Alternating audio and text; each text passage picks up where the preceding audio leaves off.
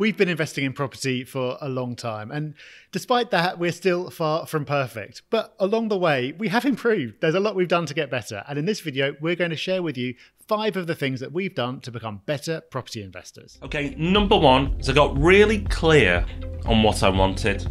That then dictated to me the strategy I should be undertaking, and therefore the investments I should be making. What I don't do is I don't make wrong investment decisions. I have a very clear criteria on the type of properties I'm invested in, and actually the areas I want to invest in as well. So by getting very clear on what I want, it allows me to become a far more effective investor. So next one, and this is definitely one for both of us, is outsourcing. When I started to outsource pretty much every aspect of my life, things improved because it allowed me to concentrate and focus on the things that I do best. And it's exactly the same with property. I don't particularly like property management. It's too much hassle, takes too much of my time, I'm not really interested. But it goes beyond that as well. Because I built up a network of sources, they were the people who introduced me to the deals. So I didn't have to be the person going knocking on doors. I skipped that phase and just researched the deals, which I much prefer, analysing them, looking at the data and making a decision that way. So I outsourced 2 key aspects of my property investment journey, and it's massively improved my experience with property and also other areas of my life. Something else that I've not really talked about before, but has made a huge impact for me as a property investor, is I got really clued up on economics. Didn't read a book, I mean really threw myself into it to understand how the economy works, how the wider economy works across the planet, because it allows me to see patterns, trends, invest more wisely, just really understand economics from a property level. Yes, of course, that's important, but more importantly, the wider economy, because that actually is what affects property in the end. Okay, well, number 4, which is the first one I'm going to talk about, links into that really nicely, which is the 18-year property cycle. Yes, I can hear people falling out of their chairs with shock that the 18-year property cycle was an important revelation.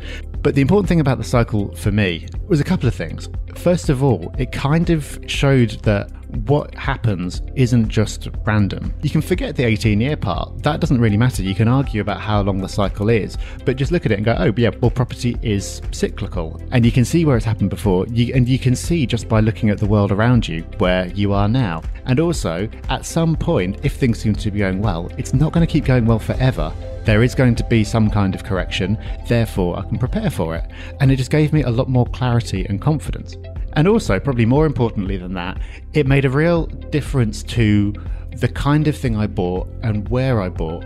Because the other thing is it shows you that there isn't a property market. There are multiple property markets. So the UK is obviously made up of lots of different cities. They'll all move at somewhat the same kind of pace through the cycle because they are subject to the same kind of national forces. But then there's so much other stuff going on as well. So you can get some cities that seem to be just ramping up for their boom, while others have already had it and maybe are plateauing or coming down a little bit. And also location within city and the property type is so important. Okay, then the 5th and final thing, something that I did to become a better property investor, was get comfortable with risk. And risk is something that obviously people when they're starting out are very concerned about because it involves large amounts of money and you're subject to these broader economic forces that you don't really have any control over. That is a scary thing. And obviously I'm somewhat comfortable with risk naturally because I invested in the first place. But when it came to property deals, I always used to procrastinate a lot and only take deals that seemed absolutely flawless after researching them intensely. So I would do absolutely loads and loads of research, and if I found any reason not to invest, then I wouldn't. Now, in a way, that was brilliant because I didn't make any mistakes. But the flip side of that was that I also missed out on a lot of opportunities. And that's something that I've got a lot better at. I've got a lot more comfortable with weighing up the upside and the downside and going, okay, well, what's the worst case? What could happen with this investment? What can mess it up? There's this little niggle that I'm having. What effect could that have? And then look at the upside.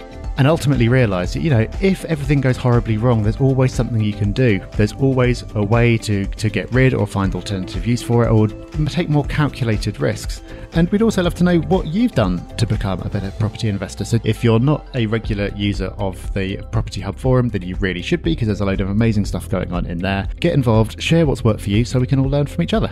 So there you have it. But before you go, make sure you subscribe. Or if you're a keynote when it comes to property, check out The Property Podcast, one of the UK's most popular business podcasts.